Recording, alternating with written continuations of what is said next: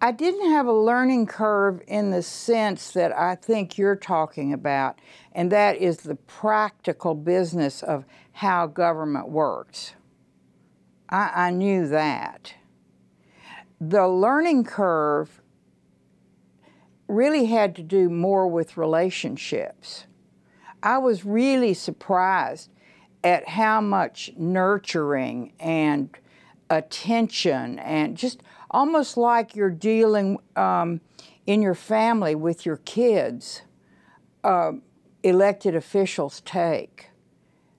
They like lots of attention. They like lots of telephone calls and inviting them over to the office and inviting them over to the mansion for dinner and symbolic kind of stuff. Well, I must be important because the governor calls me. And I was not very good at that. I really wasn't. And I tried to learn it, but it didn't come natural to me. I didn't think of it.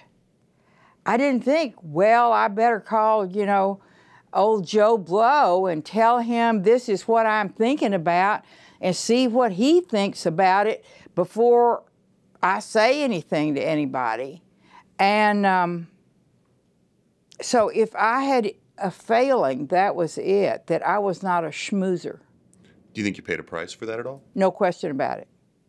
Absolutely no question about it.